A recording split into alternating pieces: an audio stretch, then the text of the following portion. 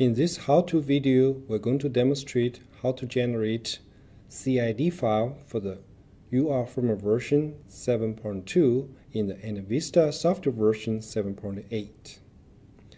Usually, if we use the UR firmware version 7.2, we will generate the ICD file with the default name template for the IED name. So there's one way we can fix this problem by changing some settings in the software. So let's get started. Now I have two offline setting files, UR720 and UR780 for the firmware 720 and 780. So for the 780, I can just show you the firmware version is 720. And also the IED name is 720 in the settings of the product communication 61850 and the server configuration. So I'm using the UR720. That's the IED name. I'm going to now generating an ICD file. I'm going to use the name UR720 instead of using the URS. Now they're using the default type for the ICD files, generating an ICD file.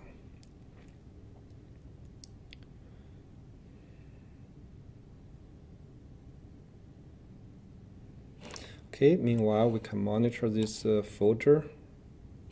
ICD file is generated. I can just right click mouse and view this ICD file, and we can see that the IED names being used is template. Everywhere we see that supposed to have a UR720, we got template. To fix this problem, we need to change some parameters in a file called urpc.ini. And the first place we can look for this file is under the C drive program data, GE power management and URPC, and open this urpc.ini file. Right click, choose edit. Okay, so at the bottom of this file, we need adding some new settings. So I already got it pre-copied. I just copy and paste. But here's the thing we need to type into this notepad file. Customize IED option set to 1. So let's save this and close it. And now let's try to generate a second ICD file and see what happens.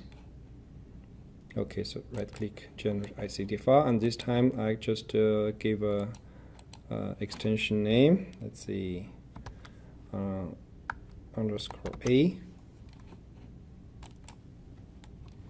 Okay, so from the offline setting file, we can see that the second file is generated from my folder of the UR720.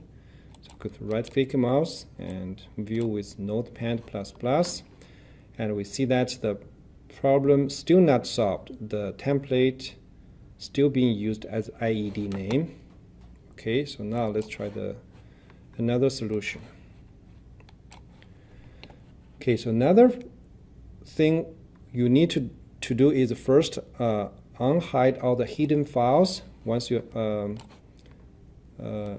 unhide all the hidden files, you're going to find a virtual store folder, and this one in my computer will be under the users, my username, app data, local virtual store, and program data, GE power management, and URPC. And from here, we're going to change the URPC.ini file again. Right click mouse, and I'm going to pre-copy my saved file here.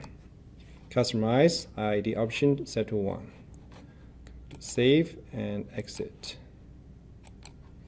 Okay, so now I'm going to generate this ICD file again. The third time, hopefully this third time is a charm.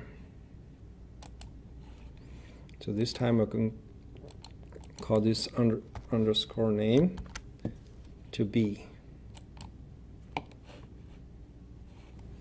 Now let's check this newly generated ICD file underscore B. Right click, edit with Notepad++, and we can see that all the IED names being renamed into the UR720.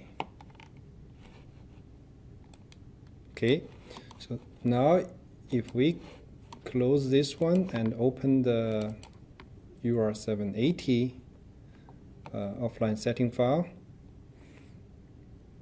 and try to import these two different ICD file into the UR780 and see what's the difference. So first we go to the IEC 61850 folder.